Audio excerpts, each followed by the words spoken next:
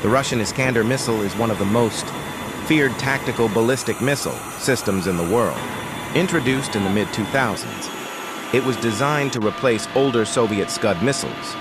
The Iskander can strike targets up to 500 kilometers away with pinpoint accuracy. It travels at hypersonic speeds, making it extremely difficult for enemy defenses to intercept. It can carry both conventional and nuclear warheads, giving it flexibility in the battlefield. From destroying enemy bunkers to disabling air defenses, the Iskander plays a key role in Russia's modern warfare strategy. Fast, precise, and deadly, the Iskander isn't just a missile.